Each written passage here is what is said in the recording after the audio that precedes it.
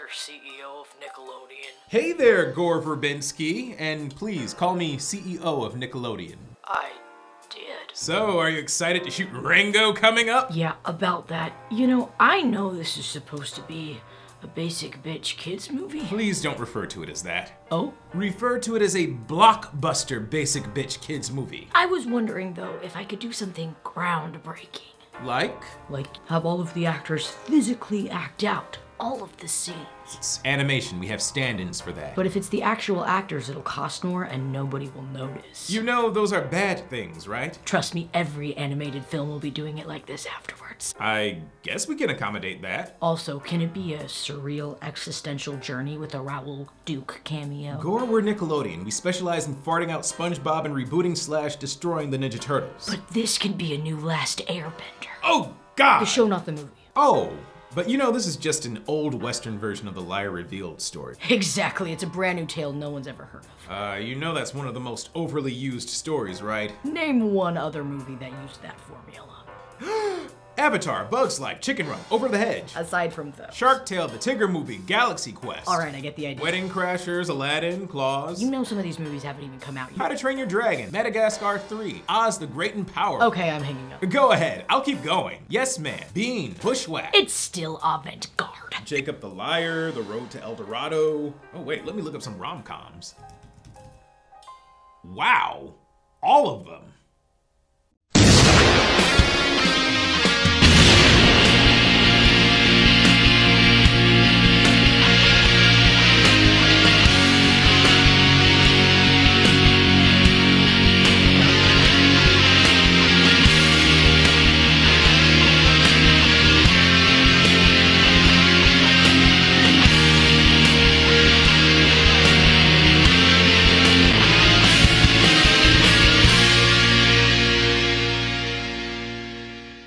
Hello, I'm the Nostalgia Critic guy, remember? So you don't have to.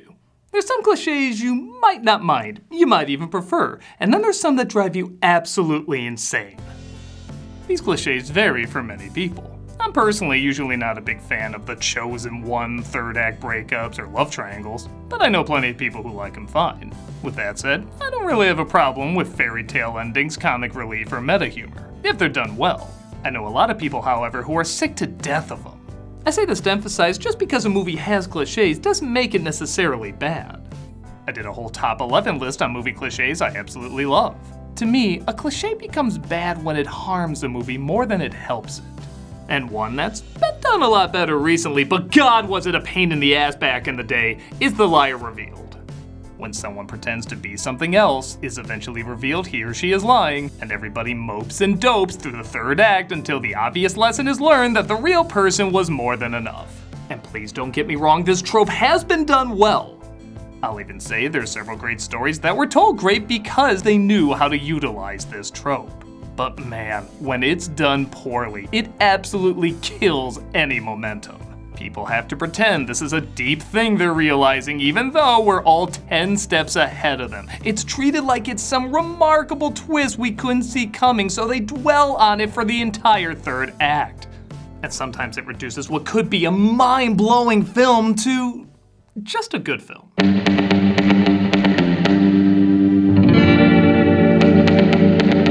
Released in 2011 and directed by Gore Verbinski, Rango had a surprisingly fair amount of hype behind it. To give you an idea of what kind of flick it was promising, here's the teaser trailer.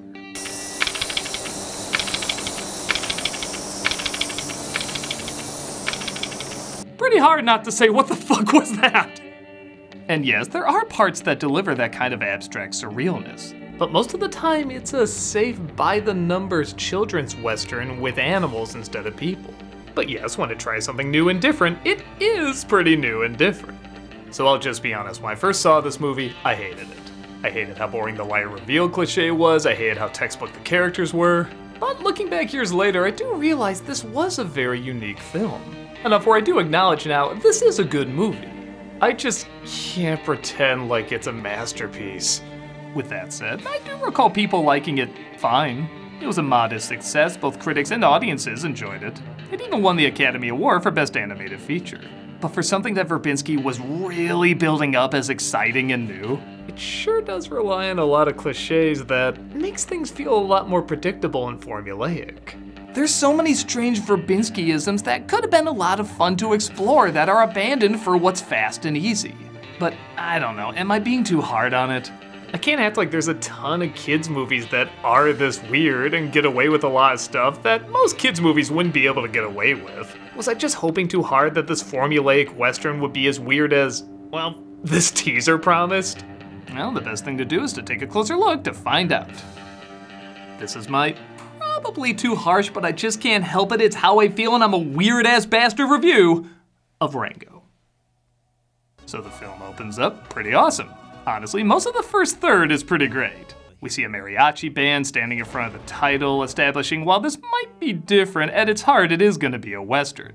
Awesome, I'm all in. We are gathered here today to immortalize in song the life and untimely death of a great legend. Yeah, he's not gonna die. Any film made by a family company in the past decade that says their main character is gonna die is a fucking liar. Yeah, let's be a little harsher with this kid's film by saying it's gonna be harsh and then pussying out at the last minute. Oh, come on, wasn't I saying this was a good intro? The princess prepares to take her own life. It is far better to nourish worms than to live without love. Wasn't I saying this was a good intro? We see Johnny Depp as... I just realized this character doesn't have a name. Rango is the name he makes up for himself later, but at the start, he doesn't have one. I'm just gonna call him Boring Lee from Cats Don't Dance. He fancies himself an actor, yet he's a wide-eyed screw-up who has no idea how the world he's about to enter works, but gosh darn it, he has such a heart of gold and few jokes that work. Victor, you were wooden. My character's undefined. I know who I am. I'm the guy, the protagonist, the hero. You know, maybe that's why he's a chameleon, so he can blend into every other bland 2011 family film character. Again, I'm probably being too harsh on this very average main character. I mean, these kind of leads are a dime a dozen. But look at this thing. Honestly, look at most of the designs in this. The more weird they look, the more memorable you think the personalities are gonna be. And him? He looks like a dead Kermit the Frog shoved awkwardly into a shoebox. I want him to have a more interesting personality than Flake's theatrical brother.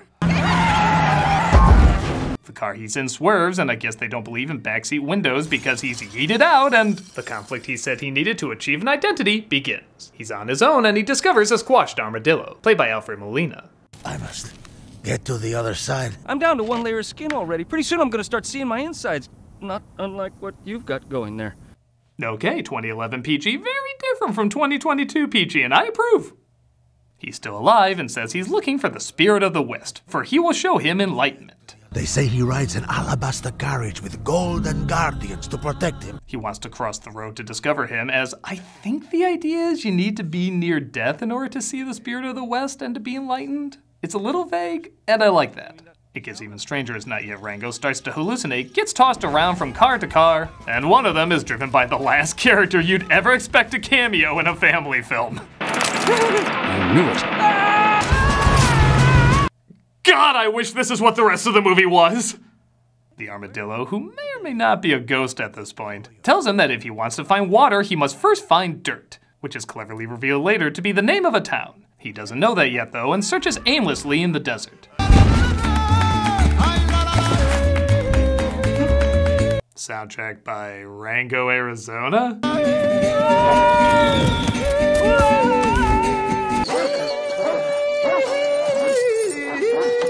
What movie are you trying to be right now?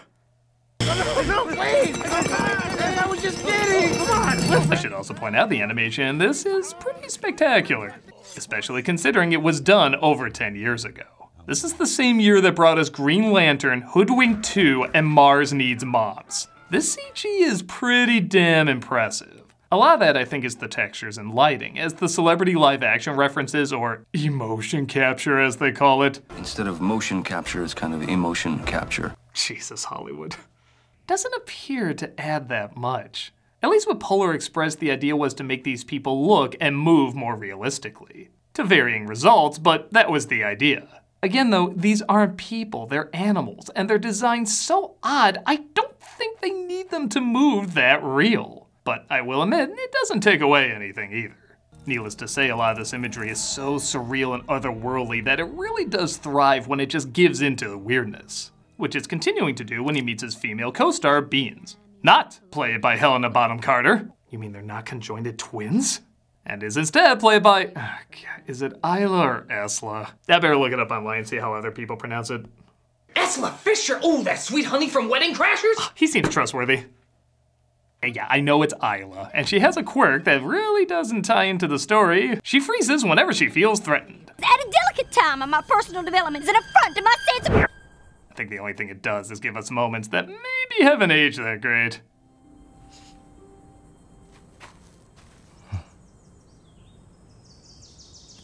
Well, I've seen our current and previous president do this, so I don't see the harm.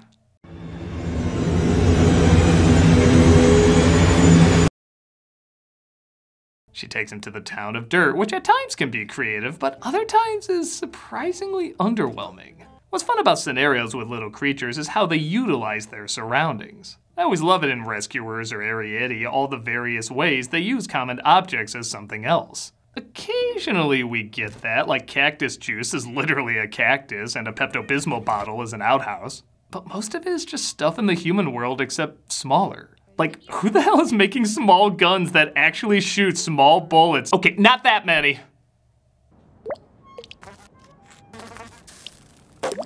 I do give credit that Nickelodeon let Verbinski go so gooey and gross. I guess that makes sense when you realize this is the same company that allowed Ren and Stimpy and Batman vs. the Ninja Turtles. I kind of forget how awesome they can be sometimes.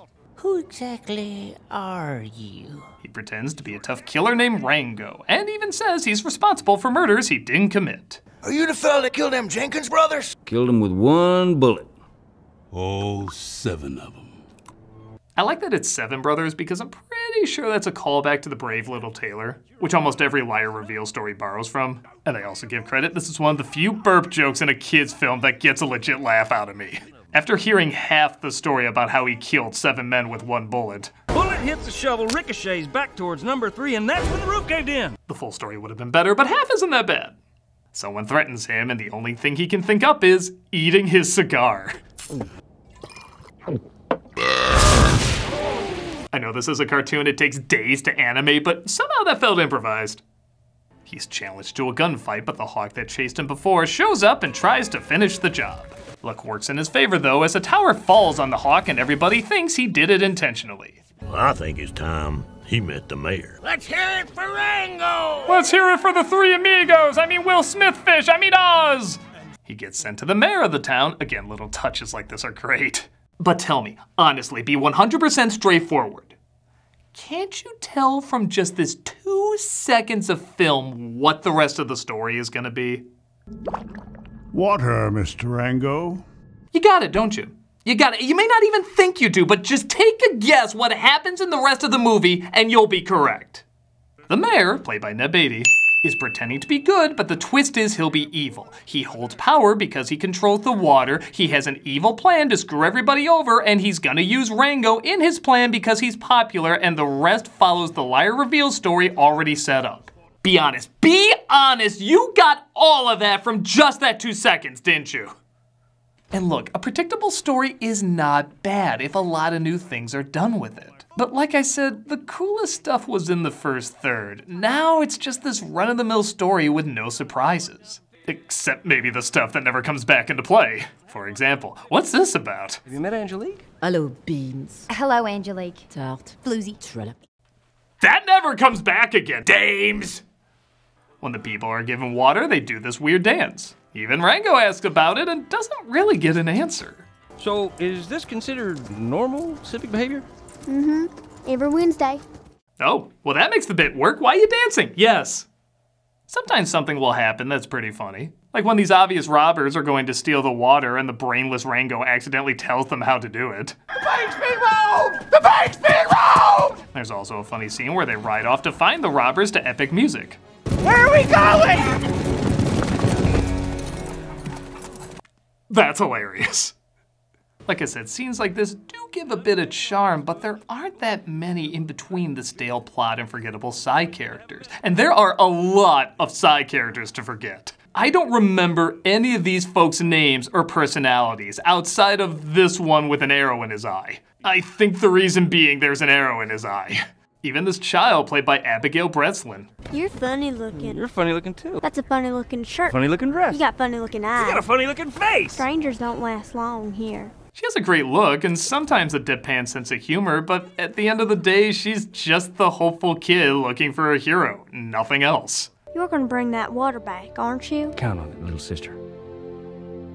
If this movie wanted new twists on this idea, they'd have her be the villain. That's the unconventional, weird-ass movie I love to see. You'll be in charge of all tracking and finding the villains, utilizing your well-developed ingenuity. No offense. None taken. In 2011, 10 years from now, maybe.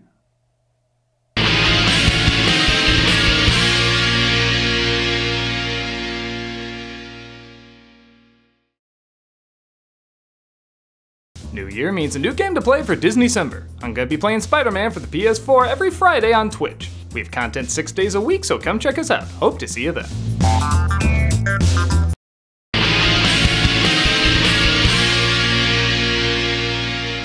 Rango gets a group together to find the robbers and keeps consulting with the Injun Crow. Pickup trail. 3 men heading west. 1 blind, 1 with enlarged prostate, riding side saddle. Depp studied his authenticity for when he played Tonto, who also had a black crow, and was directed by the same guy. He only got better after this movie, didn't he? Rango has another awkward as hell encounter when Bean freezes up again and he kisses her.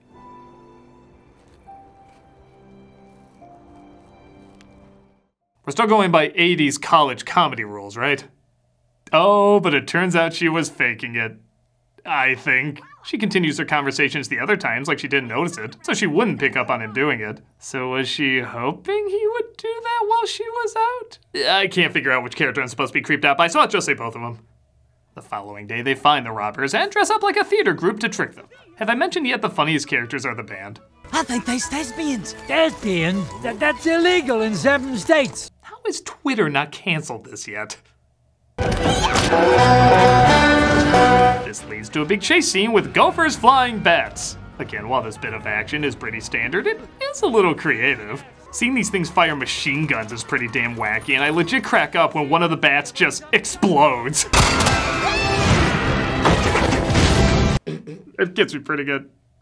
They capture the robbers, but discover the water jug was empty before they stole it. Best get to what the kids really want. Conversations about capitalist expansion. I was here before the highway split this great valley. Control the water, and you control... Begin to appreciate the broad sweep. You attribute divine power to me. What are you building out here? The future, Mr. Rango. The frontier town, the lawmen, there's just no place for them. I watched the march of progress. Yeah, is this where you thought we'd be an hour after watching that? Even if you're a little kid seeing this cliche for the first time, why would this be entertaining to you? Lex Luthor was at least fun to listen to when he discussed his complicated plan. This Otisburg spin-off isn't nearly as entertaining. Our new sheriff has been playing the hero for so long, he's actually starting to believe it. Suspecting Rango is getting too close, he calls Rattlesnake Jake, played by Bill Nighy. This is another character that's written dull as a rock, but I'll give him this. He looks and sounds pretty intimidating. Hello, brother. Thirsty? Do you fear fangs? But we know better, don't we? Man, it's like every scale has a bass in it. Listen close, you pathetic fraud. This is my town now. Good thing Bill Nighy was there as a reference too. He moves exactly like a snake. See, wait, this was kind of dumb. He calls out Rango's lies, and right on cue, he leaves the town and sulks alone. And this goes on for 5 minutes. I know 5 minutes doesn't sound like much, but when there's no jokes, no unique spin, and it's just sulking because this is so dramatic and surprising, God, it drives me up a wall. I know there's a lot of people that have a higher tolerance for this trope. Jesus, I'm not one of them. Who am I? I'm nobody. To Depp's credit, this might be how he spends his nights recently. I will say the redemption arc is a little creative. He encounters the Spirit of the West, again, possibly on the verge of death, and it turns out to be Clint Eastwood. The Golden Guardians are his awards, and even though they couldn't get the actual Eastwood to voice him, oh what, this was okay, but Rango isn't. Timothy Olyphant does a pretty good impersonation. You came a long way to find something that isn't out here. It's not about you, it's about them. I also like that the idea is he has to check his ego, like it's not about him, it's about these other people he should help. That's what gives him his identity. Not necessarily what he thinks, but what he does. Had Rango been a more funny or interesting character in a less standard and convoluted story, this would have been a lot more powerful to me. But I will admit, it is still pretty cool. I also like we're never given an explanation of what he was. A hallucination, the actual spirit of the West, who knows?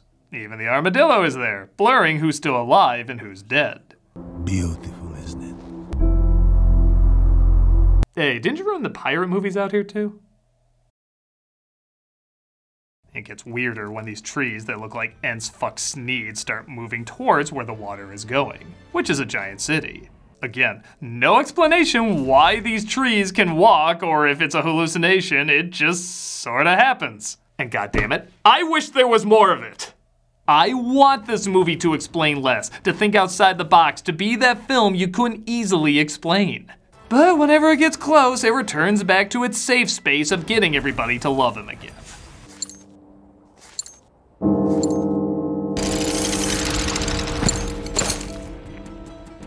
The suspense is terrible.